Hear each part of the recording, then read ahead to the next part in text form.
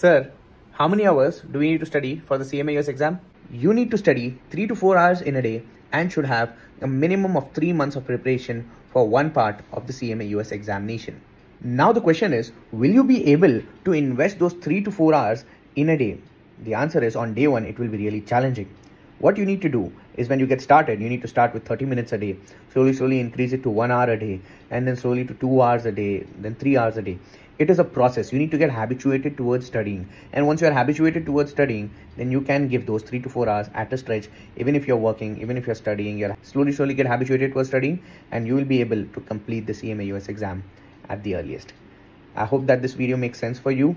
If you found it helpful, make sure that you like this and share it with a CMA US aspirant.